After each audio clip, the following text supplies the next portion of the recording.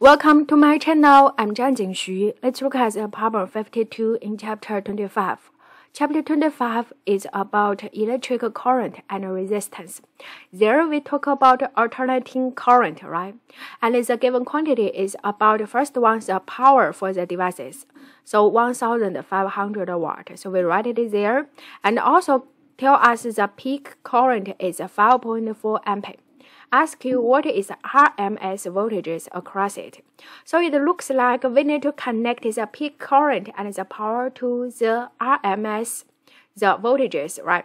And very straightforward, we can consider the relationship between current, voltage, and the power is as the voltages equal to the power over the current, right? This is the definition.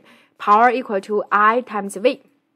And this definition for the alternating current is the RMS I times the RMS V equal to the power for this alternating current, right? Therefore, very straightforward, we can write down the functions for V RMS equal to the power divided by I RMS. You can see the P is given. So next question looks like we need to get the I RMS. This one, how can we get it? We can replace it with this equation with the peak current, right? So we input this term inside and the function look like this one.